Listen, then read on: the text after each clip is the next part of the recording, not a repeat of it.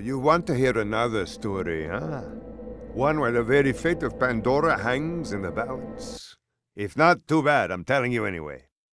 First, there was the vault, an alien prison opened with a mystical key. To the warriors who opened it, the vault was just a container of tentacles and disappointment. They vanished into the wastelands, certain that the vault held no treasure at all.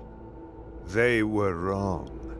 The vault's opening triggered the growth of iridium, a priceless alien element. Soon, the rare and valuable mineral emerged all across Pandora.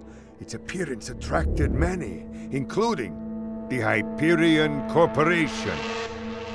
They came to Pandora to mine iridium and bring order to the savage planet. Through their excavations, Hyperion uncovered evidence of an even greater vault. Their leader vowed to find it, to use its power to civilize the Borderlands, once and for all. But Hyperion weren't the only ones searching for the next vault's alien power. The call of danger and loot is not so easily resisted. Certain warriors came to Pandora in droves to uncover its hidden secrets. Some would call them adventurers. Others call them fools. But I call them vault hunters.